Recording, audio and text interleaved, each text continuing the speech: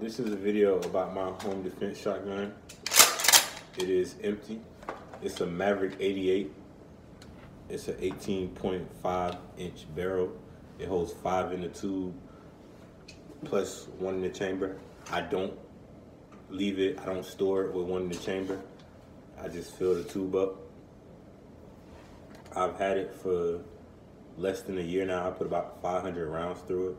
This is my only long gun. I don't own, or I don't currently, as of November 2020, I don't currently own any rifles, just a shotgun.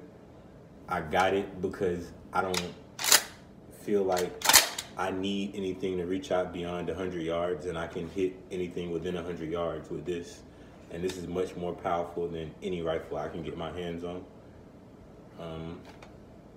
I've put everything through it: bird shot, buckshot, slug. Of course, it's reliable because it's a pump action. I just broke it down and cleaned it for the first time after, like I said, almost 500 rounds. And it's pretty simple to come apart, harder to get together than it is to take apart. But after a few videos on YouTube, I finally figured it out.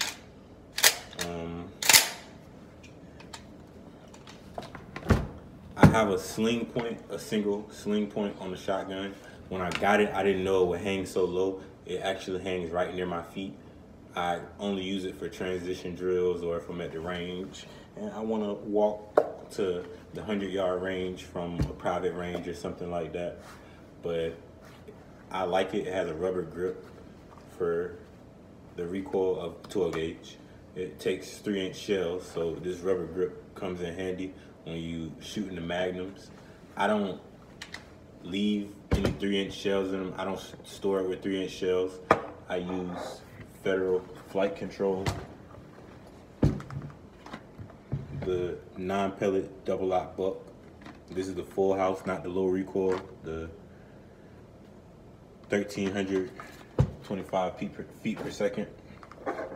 And as far as slugs, I use the Winchester Super X 1-ounce slug at 1,600 feet per second, 2 3/4 inch.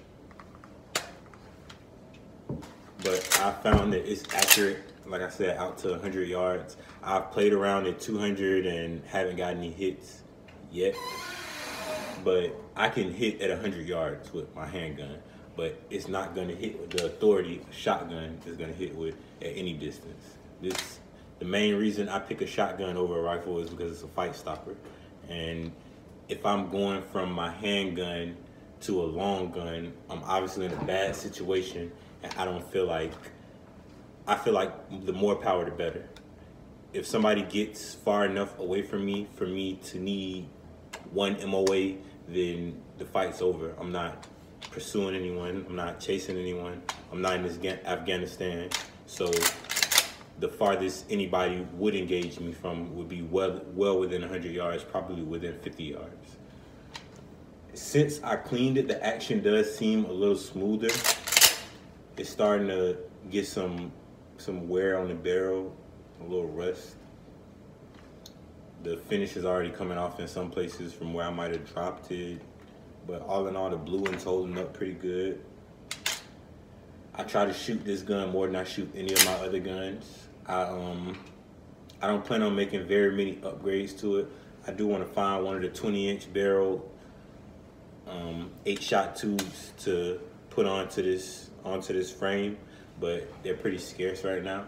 Other than that, the only thing I want to do is add a fiber optic front sight with some tritium in it for the nighttime. So maybe like orange fiber optic for the daytime or green fiber optic for the daytime, and some tritium for the night, because this bead is very hard to pick up, especially in low light situations, but it works fine for what I've been using it for so far.